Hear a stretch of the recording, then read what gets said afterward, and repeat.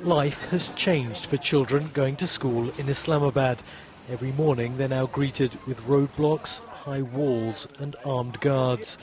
Even the youngest have become used to their bags being searched and metal detectors. School staff are having to deal with talk of bombings and killings reaching their classrooms. My name is Sahar Pirzada and I'm a school teacher. A lot is televised and unfortunately we're all watching the news like reality TV and our kids are watching it with us. And because they see it every day and everywhere around them, and these conversations are taking place at home, they're taking place in the playground, you would be surprised kids are playing games like Let's Find the Bomb. They talk about deaths, they talk about bomb blasts in the course of everyday conversation. And after a point when things go on for too long, it becomes a routine. And they talk about these things as if it's okay. We've had to work out security plans where we're teaching them different kinds of drills for different situations. You know, it could be an evacuation, it could be a duck and cover situation.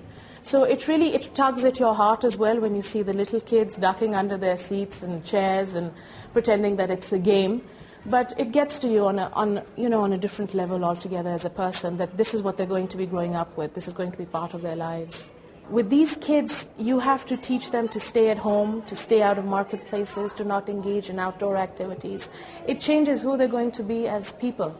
They've lived in this environment of fear, even if they don't recognize it on a conscious level. They're growing up with it, and it will affect them, and that worries me. Well, in the past, educational institutions themselves have been a target for militants here.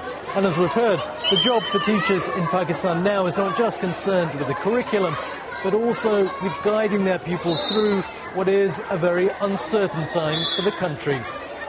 Aleem Maqbool, BBC News, Islamabad.